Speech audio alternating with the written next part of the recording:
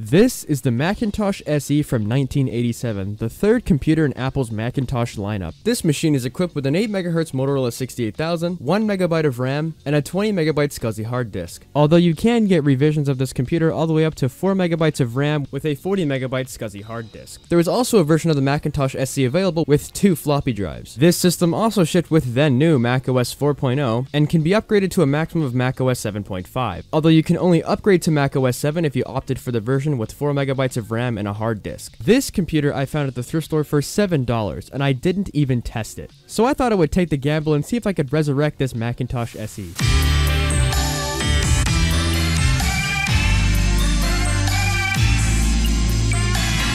This thing is actually in really good condition. It just seems a bit dirty. Honestly, I have seen these systems in much worse condition. But before anything else, brief history on the Macintosh SE. A lot of people think that the SE in Macintosh SE stands for second edition, but it actually doesn't. What the SE stands for in this case is system expansion. This made it easier for people to add upgrades to their computer. You could even add ports to your computer that weren't there before, like network cards or video adapters via the expansion port on the back of the computer. And that would plug into a new expansion slot on the motherboard. This expansion slot was also used to add something known as the accelerator card. The Macintosh SE was really marketed towards business, which was really evident in its pricing. The base model of the Macintosh SE with dual floppy drives was priced at $2,900. Adjusted for inflation, that is $7,800 in today's money. And if you wanted the version with the 20 MB SCSI hard disk, that would be an additional $1,000, which is equivalent to over $10,000 in today's money. Also, this was the first Mac to use ADB, or Apple Desktop Bus. Apple Desktop Bus was a proprietary connector used by Apple to use with their mice, keyboards, and other peripherals. But really quickly, before we do anything else, we must do what's called a smoke test. I have never powered this thing on, so let's see if it works.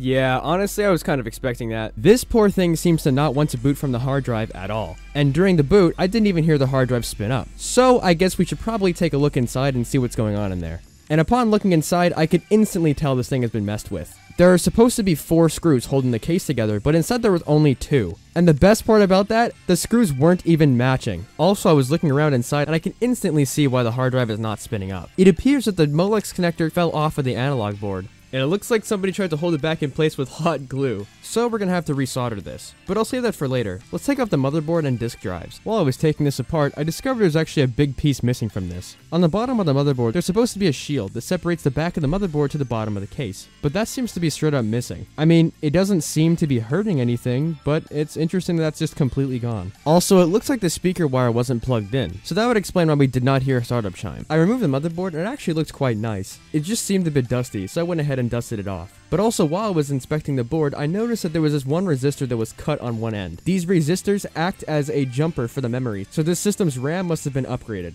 And now for the disk drives. The hard drive, well, I mean, it's fine, just dusted it off a little bit, but I wanted to really make sure that the floppy drive would be okay, because these older floppy drives that are in these Macs don't really seem to do very well when it's sitting in storage or transported. So I wanted to make sure that it's all clean and ready to go. Okay, now it's time to properly address the elephant in the room, the analog board. More specifically, the Molex connector. I have to take this entire thing apart to get the analog board out, so then I can resolder the connection on the board. I'm not going to add any new solder. My plan was just to warm up the pre-existing solder and try to just melt it back into place. Partly because I don't have any extra solder on hand right now, and I wasn't going to buy more solder for this video. And it doesn't help that I'm not very confident in my soldering ability. But fuck it, we need to get it fixed, so I might as well just give this a try. And honestly, the results weren't actually as bad as I thought. The joints don't actually look bad at all. Also, it looks like there's a hole here and here, but it's not actually a hole. I actually don't really know what it is, but I'm pretty sure it's just a burn mark or something. And I went ahead and applied some fresh hot glue to the top just to really ensure that thing does not fall out again. And now with that being hopefully fixed, we can reassemble this thing. Put the analog board back in, put the motherboard back in, put the drives in, connect everything up, put the cover back on, and then we're good to go. But before we turn on the computer, I want to clean this thing off. The stuff that was on here was actually really tough to get off. I'm not really sure what it was, but I did eventually get it off, and now this thing looks really nice. Now for the moment of truth. Will it boot to the hard drive?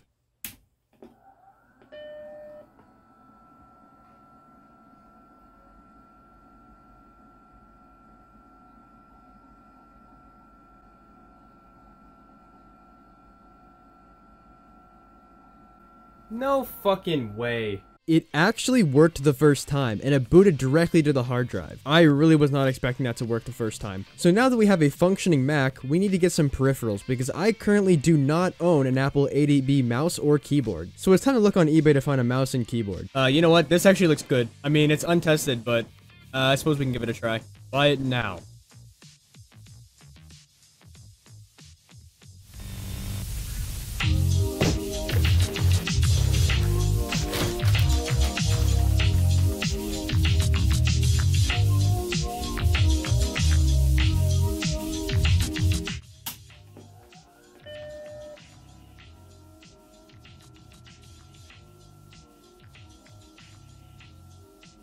The first thing I did was check the About System screen to see what version of macOS and how much RAM was in the system. And it says here that we have 4 megs of RAM in the system, and it says we're running macOS 6.0.8. So yeah, it looks like I was right about the system being upgraded. Next, I wanted to take a look to see what's on the hard drive. First thing I noticed is there was a lot of personal documents, and there was a bunch of different programs like Microsoft Word, Microsoft Excel, Mac Paint, and a bunch of other software. Also, it looks like After Dark is on here. For those of you who don't know, After Dark is a program that adds screensavers to macOS. Also, it looks like there's a terminal emulator on here. It would be interesting to see if I can get a dial-up modem that would work with this thing to try to use it, because I don't think I would be able to use any of my modems with this computer. This thing looks pretty good, but there's one adjustment that I want to make. The picture on the screen looks like it needs to be adjusted, so I went ahead and reopened the machine, and on the analog board there's these 2 little knobs to get the picture back in a nice spot.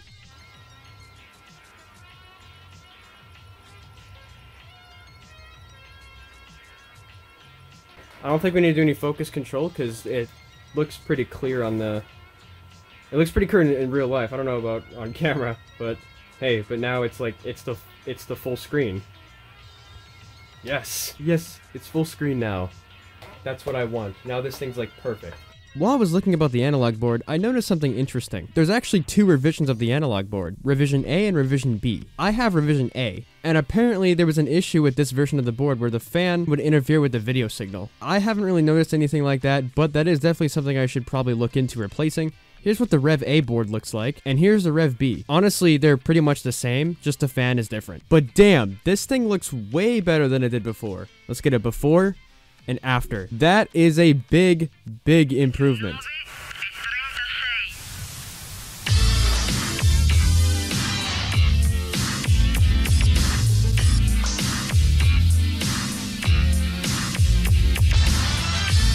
Honestly, I am super happy on how this thing turned out. But before I sign off for this video, what the fuck? There has been a ton of new subscribers on the channel, and I personally want to say thank you so much for your support, and also thank you guys so much for 7K subscribers. It really means a lot to me, and it's really making my dream of making videos about cool old tech possible. But yeah, anyway, like if you like this video, dislike if you hate old Macs, or if you just hate me. I have a lot of other cool videos coming soon, so stay tuned.